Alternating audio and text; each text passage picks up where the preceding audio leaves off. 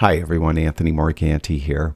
A few years ago I did a video demonstrating how to put a spotlight behind a person or a product in Lightroom. Now since that video posted, Adobe has changed the masking in Lightroom, so that video isn't pertinent any longer.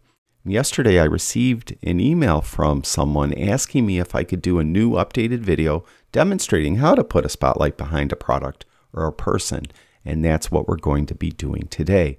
Now I had mentioned in previous videos that I welcome your suggestions, your video suggestions. If you have an idea of a video you'd like me to do, feel free to email me at tony@anthonymorganti.com.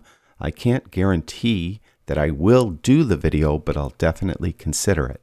Now, putting a spotlight behind a person is a lot easier now in Lightroom with the new masking tools.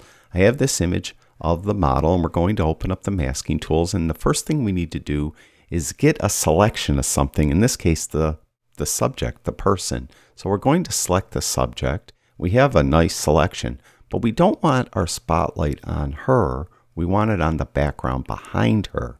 So we need to invert this selection, and when I do that, we'll have a nice selection of the background. Now spotlights are usually round or oval, so what we need to do now is add a radial gradient to this. And we want the radial gradient to intersect with the background because that's where we want it. We don't want it on her face. So what we're going to do is we're going to go up to Mask 1 and we're going to click these three little dots and go down to Intersect Mask with Radial Gradient. And when you do that, you'll have a little plus sign. Now I could draw this radial gradient on the image. I'm going to go right on her nose and I'm going to draw out, and I want the radial gradient to be perfectly round, and to do that just hold in the shift key when you draw and you'll get a perfectly round radial gradient. So I did that, and you can see that there is a light red mask and it's mainly on the background. It's really not hitting anywhere else. So now I could come over here and go to exposure and just push that up, and you can see that we have a spotlight behind the model.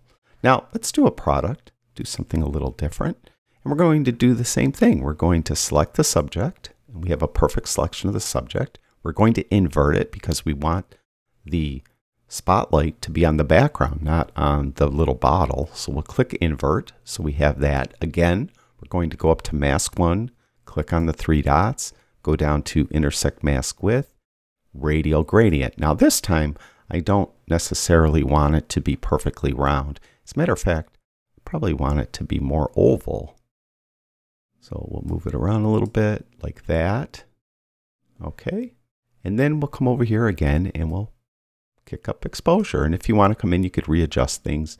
Grab your handles here and pull them out. You could spin this around. Do whatever you need to do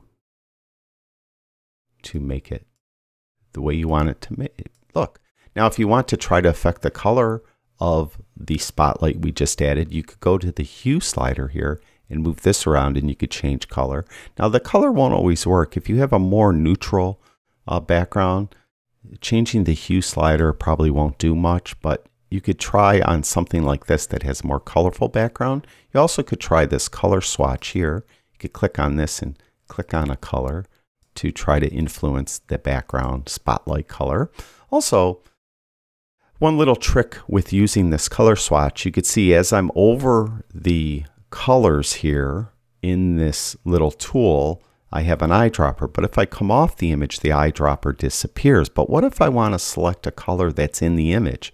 What you could do is click inside of this little box, but then keep your left mouse button pressed in and come outside the image. And you could see the colors in the select a color box over there are shifting around. So I could select a different color like there or something. So anyway, that's a little trick on how to use this select a color tool that is in Lightroom. Now if you want to reset this, you don't want to use this color at all, just double click on the word color and you'll reset it just like that. So that's how you put a spotlight behind an object or behind a person in Lightroom. Thank you, everyone who watches my videos. I really do appreciate it. Talk to you guys soon.